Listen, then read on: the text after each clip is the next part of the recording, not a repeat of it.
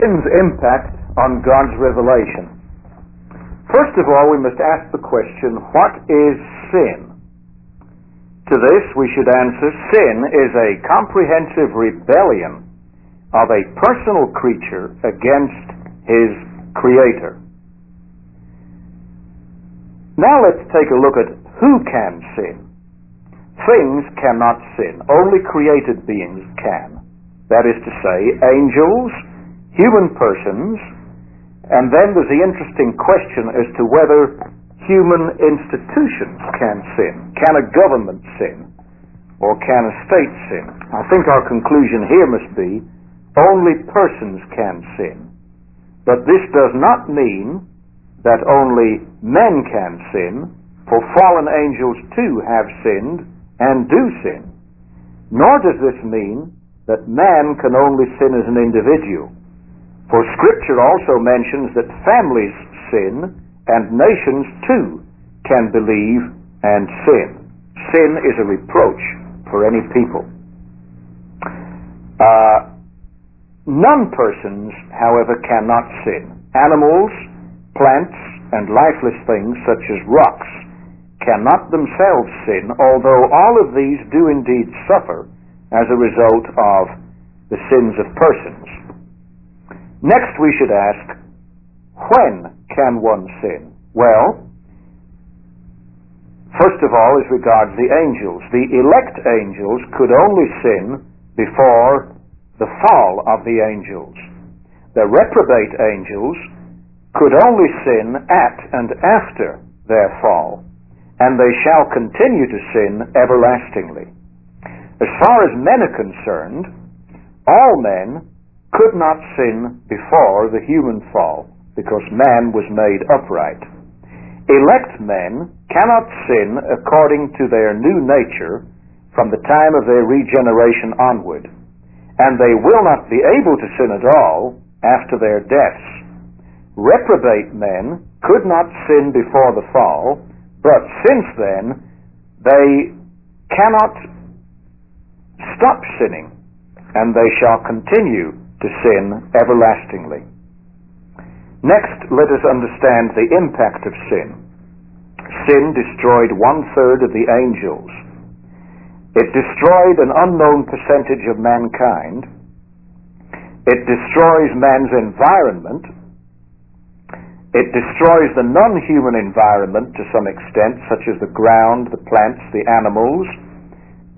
Calvin even felt that outer space and the distant stars had been cursed by God as a result of man's sin. Notice that sin can only destroy, that is, to twist or to pervert. It cannot annihilate or to abolish into nothingness. Sin can only misdirect the whole of life away from God and towards Satan. What is the impact on God's revelation of sin? Well, fallen man forgets God's direct audible revelation, although God does redisclose some of this revelation, and he expands it in new special revelation, and then he permanently and inerasably deposits it in the Bible.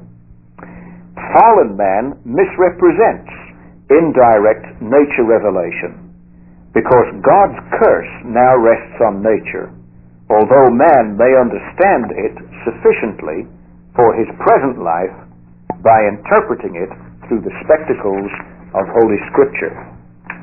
Now let's take a look at sin and the fall of Satan. First of all, we need to see that Lucifer was created by God, and therefore he was created very good. 1/3 of heaven and of its inhabitants used to be very good before they became bad. The word Lucifer, derived from two Latin words, lux, or light, and phero, I bear, the word means the bearer of the light. In other words, Satan, or before he was Satan, when he was Lucifer, bore the light. That is, he upheld and exalted God the Son. Lucifer's first condition, then, was one of gloriousness, yet he was fallible and did indeed fall. When we look at the fall of Lucifer into sin, we see that he fell through pride. This may have been through dissatisfaction with his createdness or dissatisfaction with his dependency on Almighty God. He fell through jealousy. John Milton, who wrote Paradise Lost, believed that Lucifer fell after the creation of man, when Lucifer, the pinnacle of God's creation until man was created, became insanely jealous of Adam and promptly himself apostatized from the Lord. As regards the scope of the fall of the angels, we see that fully 1/3 of all of the angels irretrievably fell into sin. It was a spiritual fall. It was not a physical fall from heaven onto the earth, although the Mohammedans, but not Christians, believe that it was. The results of the fall of the angels were the following. First of all, Lucifer now became Satan, and the fallen angels became demons, yet they are still God's creatures, albeit his unholy creatures. Third, they were all ejected from heaven. Fourth, they would seem to have inhabited the earth at least up to the time that man was created, and possibly up to the time that Christ triumphed on Calvary. Fifth, there is some evidence that they may have inhabited the earth for a while until the fall of man, and that this may explain a previous destruction of the earth, which may or may not have led to the fossilization of certain prehistoric animals at that time, prior to the advent of man. Sixth, Satan, once on earth, invaded the Garden of Eden. It's interesting to see that God gave Adam a number of jobs, and that one of the jobs was to guard the garden, that is, to keep the satanic trespasser out of God's private property. Seventh, Satan in fact caused the human fall, but in such a way that man himself, as a free agent, was fully responsible for himself sinning. Eighth, God cursed the entire cosmos, including Satan, driving Satan into hell. Ninth, God progressively destroys Satan, first of all by casting him out of heaven, second by expelling him from Eden, third by casting him out of the world as such at Calvary, fourth, time and again God defeats Satan through his church, down through church history, and this defeat will continue in future centuries. And finally, there is the final destruction of Satan and all of his followers by God when they shall be cast with hell into the lake of fire, and ultimately there shall be God's final restoration of the entire universe, except of course for hell and the lake of fire, which shall continue forever. Now let's take a look at sin and the fall of man. First of all, we need to understand the relationship between Lucifer's sin and man's sin. Well, originally, there was a free agency, both of Lucifer and of Adam, which was given them by God himself. Then, we need to see that Satan tempted Eve, but that at the moment, both Satan and unregenerate man are depraved agents. Second, we need to examine whether man had any free choice or not in the very first sin that he committed. Now, the Bible relates that Adam was created upright. He was not created neutral, with two equal tendencies, one toward good and one toward evil. Adam had no evil tendencies at all, and yet the very freedom of Adam's agency required him to be fallible. He had to be created fallible, that is to say, with a possibility of being able to fall. Otherwise, it's difficult to see how he would have been free. The angels, of course, were also created with fallible yet free, perfect agency. God, however, is necessarily good. He is totally infallible. He is by definition righteous. When Adam and Eve sinned, they sinned freely, and not because they were forced to sin. And yet, man's original sin, in a way that we cannot understand, was divinely predestinated, on the basis, however, of man's own personal responsibility. Now, as to the scope of man's sin, we see that all men are now totally depraved. That is to say, sin affects every man and every part of every man. But total depravity does not mean that sin affects every man equally. Not all men are murderers, not all men are adulterers, but all men are perverted in every part of their being. Second, sin disorients the entire cosmos, of which man is the crown. When man fell, the universe of which man was head fell with him, fell away from God. This, of course, is an ethical fall, not a metaphysical fall. That is to say, the universe is not geographically further away from God now than it used to be, but it's twisted and misdirected as to its function. Man, the earth, the sky, sea, all of their contents are all now directed away from God. Then sin disrupted God's original revelation to man. And finally, sin darkened man's understanding, thus stupefying man to become unaware of the reality of God's revelation. Next, we should pay attention to God's gracious limitations of man's sin. Now, there are only 3 creatures in the universe that were never stained by sin. First of all, the unfallen angels were never stained by sin. Second, the created human nature of Christ was never stained by sin. And third, the created original writings of the Bible, in the original Greek and Hebrew, were not stained by sin. That is to say, the paper might have been, and so too the ink, but not the message. Fifth, we need to understand the key to all knowledge in a now sinful world.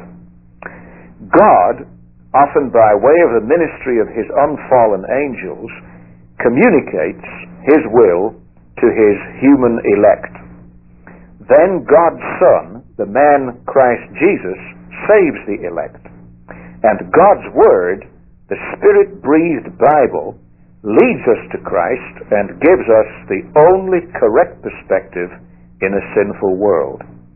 Now note, by the word Jesus, we mean the Messianic Son of Man.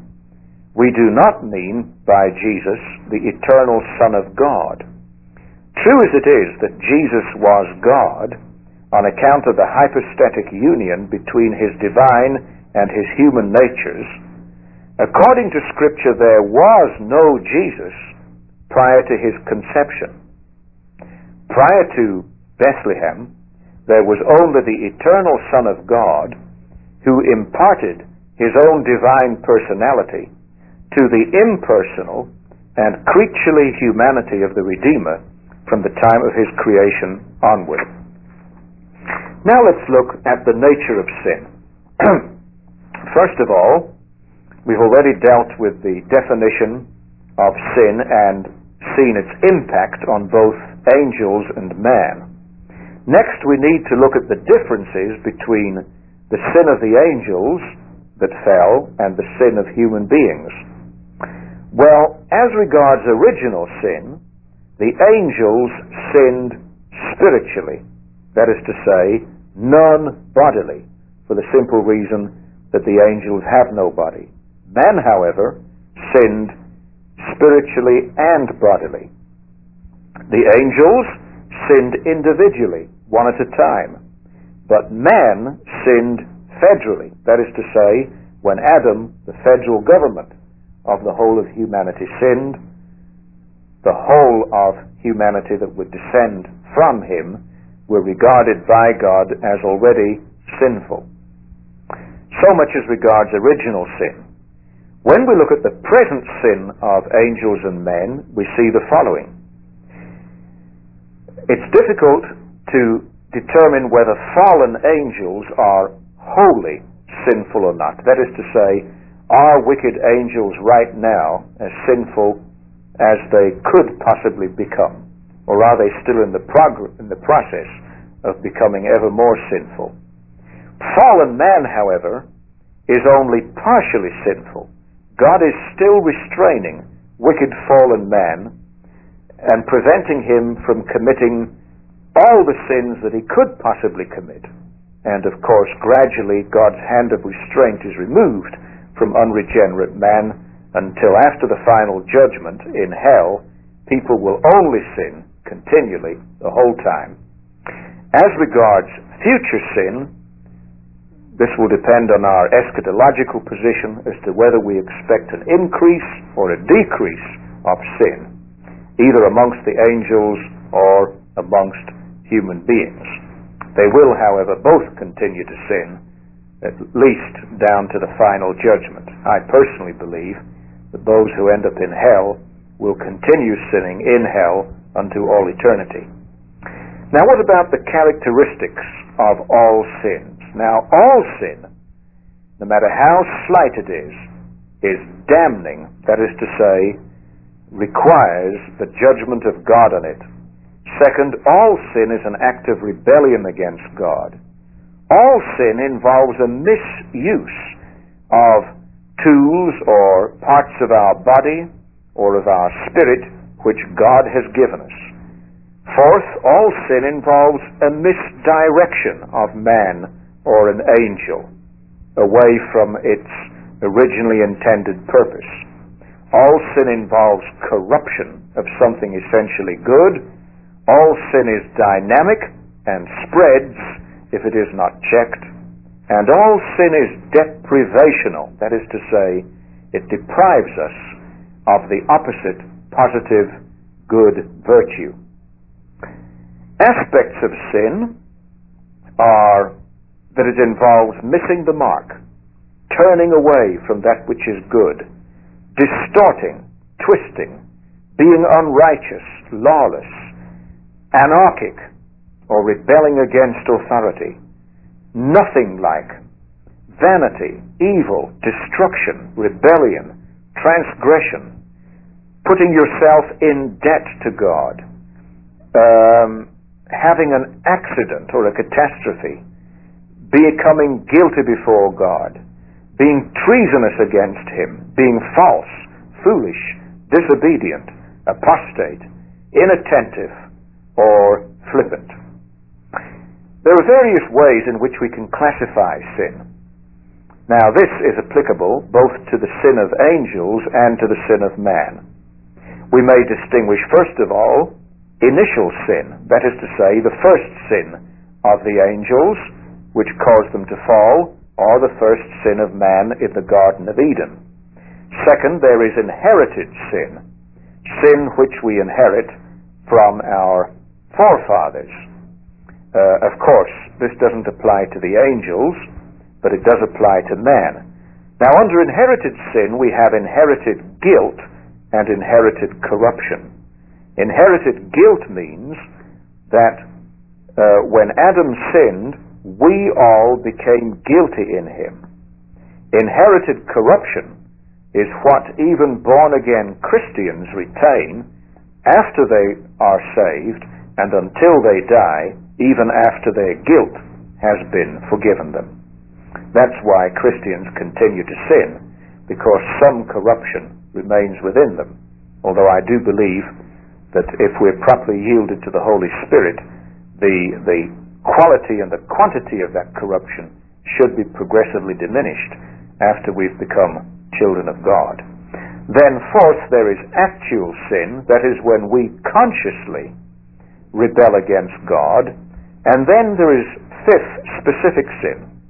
Now under specific sins, we can distinguish sins from one another as to their cardinality, that is to say, whether they involve pride, greed, intemperance, immorality, or whatever. Second, as to the sociality of the sin. Is it a sin of thought, word, or deed? Obviously, a sin of thought doesn't involve society. Only you know that you commit that sin. A sin of word will involve you and at least one other person who's listening to you, whom you pollute. Sin of deed may involve a great number of people. We can also distinguish sins as to their directivity. In other words, is the sin committed directly against God, such as the sins of apostasy, idolatry, blasphemy, and Sabbath desecration, or is the sin committed indirectly against God, such as sins directly against man, revolution, murder, and adultery? All sins are ultimately directed against God, because when you hurt man, he is the image of God, and so by hurting your fellow man, you insult the maker of man, whose image you insult the maker of man, who is God's image. So too, sins of theft, dishonesty, and covetousness are sins committed directly against God's image and therefore indirectly against God himself. Then we can further distinguish sins as to their positivity. Is it a sin of commission? Did I actively do something? Or is it a sin of omission? Did I omit to take a stand? Did I neglect to stand up for the Lord when someone else did something wrong because I was too chicken to take a stand? We can also distinguish sins as to the differences between the shouts and the shout-nots. It's interesting that 8 of the 10 commandments are thou shalt nots. 2 of them are shouts. That is to say, keep the Sabbath holy and honor thy father and thy mother. We can also distinguish sin as to the severity involved. What is the status of the offender? Obviously, the sin committed by a preacher has much greater implications than the sin committed by a savage. And we need to pay attention, too, to the status of the offended one. A sin directly against God is the worst kind of sin. Sin against parents is bad. Sin against stronger brethren is not as bad as sin against little children that can more easily stumble. We can also distinguish between sins on account of their severity. This will depend on the quality of the offense. Is it a sin directly and specifically against one of the 10 commandments, or is it a transgression of a municipal bylaw, like running a red light when you're in a hurry, which is also a sin, but obviously less directly so than a breach of one of the commandments? Is the sin repeated or committed but once? And then also the circumstances of the offense. Was the sin committed on the Sabbath? Was it committed in public? Was it done in an emergency? Or whatever. However, no matter how many different ways we may categorize sin, we need to see that every sin damns the sinner. Every sin, even the least, being against the sovereignty, goodness, and holiness of God, and against his righteous law, deserveth his wrath and curse, both in this life and in the life which is to come. And this sin, whatever it is, cannot be expiated but by the blood of Jesus Christ. Now let's take a look at the results of sin. As to persons affected, we must say that 1/3 of the angels have been affected by sin, and 100% of mankind. Some men permanently affected, others temporarily affected, but all men affected until the time of their first death. As to the extent of personal sinfulness, we must point out that fallen angels and all men are totally depraved. That is, every part of their being is tainted with sin. Second, all angels, fallen angels, and all men are totally unable to obey God. There's a total inability of fallen beings to render to God what God justly continues to demand of them. Then we need to see that there is a partial restoration of regenerated fallen men. There is a complete restoration of saved fallen men in the hereafter, spiritually at death, and bodily too at the end of history when they get their new body. But there is a total irrestorability of fallen angels and of reprobate men. What about the personal results of sinfulness? Well, some of the results of our sinfulness are shame, guilt, corruption, shortcomings such as insanity, infirmity, forgetfulness, errors, illusions, depravity, suffering, death, and ultimately the second death.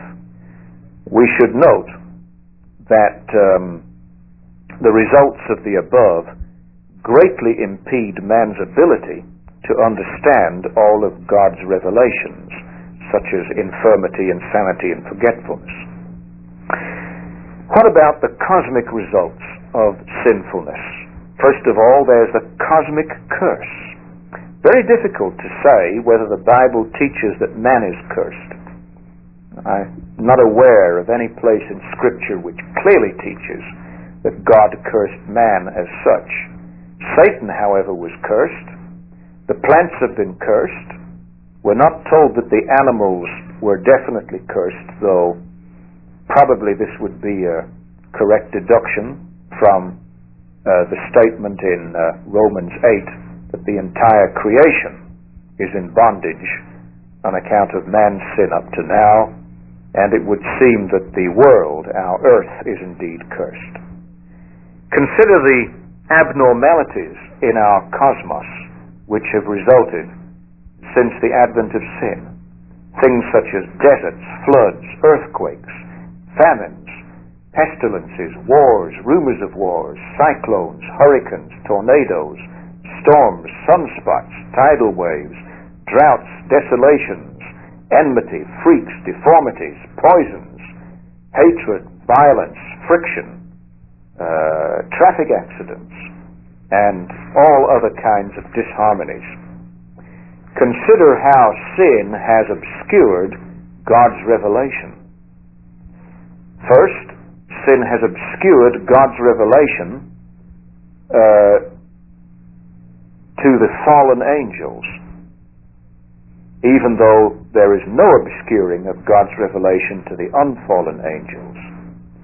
Then again, God's indirect, inaudible nature revelation to man has now been somewhat eclipsed by sin. We're told in Romans 1 or 2 that people see sufficient of God in nature, and yet they turn away from Him and worship and bow down to images. And yet even the degree of revelation coming through from God in nature to savages is sufficient to render fallen man without excuse, although it's much less extensive since the fall than it was in the Garden of Eden. And yet, God's present revelation to man in nature can only be correctly understood when we view it through the spectacles of Holy Scripture. Therefore, Scripture is totally essential to really understand anything about anything.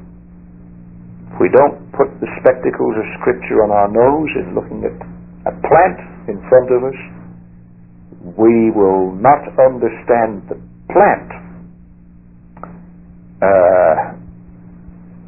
to the complete possible human extent. God's special revelation to man has now been reduced to writing in Scripture, and God's special revelation is now only found in the permanent deposit of Scripture, through which we must view everything else that God has created, which is subject to the curse on account of sin. We need to see then that our universe is now abnormal, and it's abnormal because it's stained with sin. First of all, the unfallen creation was normal because it was sinless. Sin, you see, is a departure from God's norms. Unfallen man was normal. He had a knowledge that was normative. Original revelation to Adam before the fall was normal. So man could truly know through this revelation.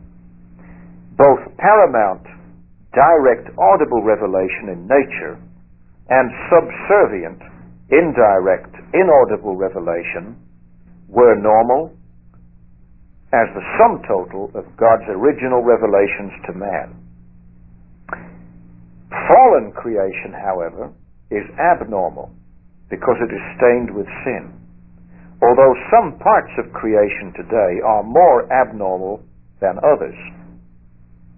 Now, creation is abnormal today because our present sin represents a departure from God's norms, which are still normative. That is to say, God still expects us to live by the same standards which He set for man before the fall, even though we can no longer do it.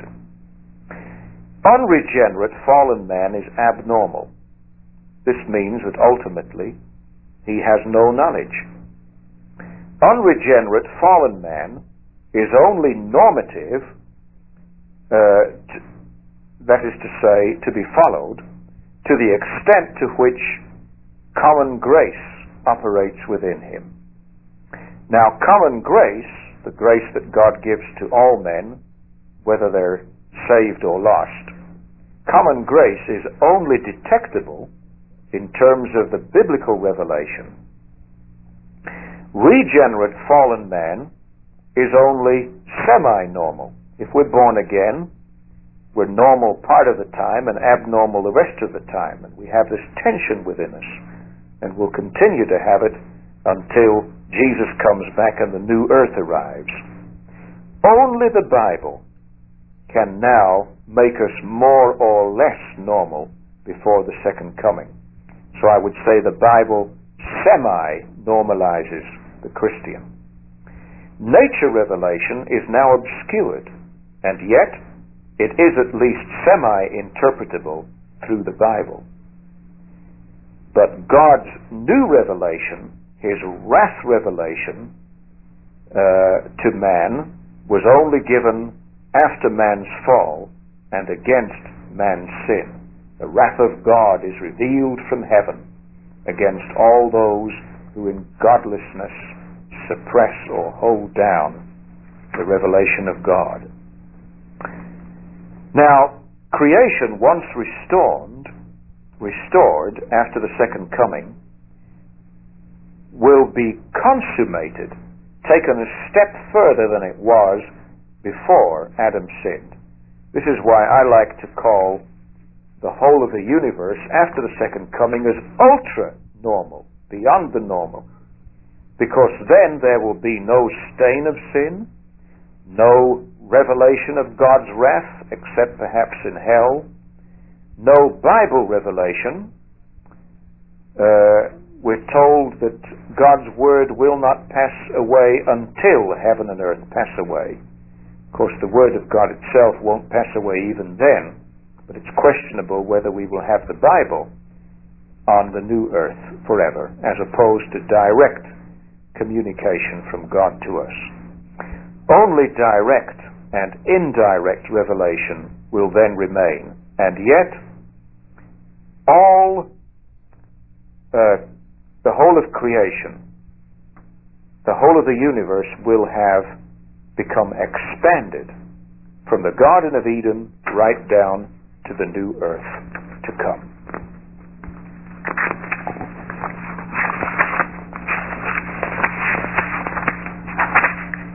We conclude by positing a few questions for further study.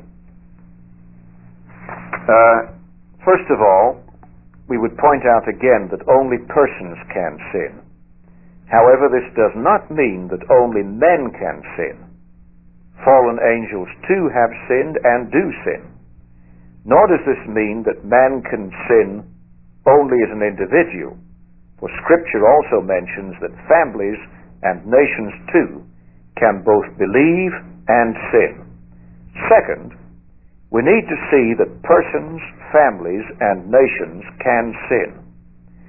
But personalities, family structures, and nationalities cannot sin. Similarly, labor unions and governments and schools cannot sin, although they may be and indeed are affected by sin. Even their structures can be affected by sin, although they themselves cannot sin, any more than a thorn or a thistle can sin, although obviously thorns and thistles have been affected by man's sin. Third, accordingly, institutions and even the universe as a whole can be redeemed or bought back. We are inadequate if we say that Christ came merely to redeem man. Christ came to redeem, that is, to buy back the universe, and yet we would not say that the universe can be evangelized, for only men can hear the gospel and respond. Fourth, evangelism deals only with human persons, both individually and covenantally or collectively.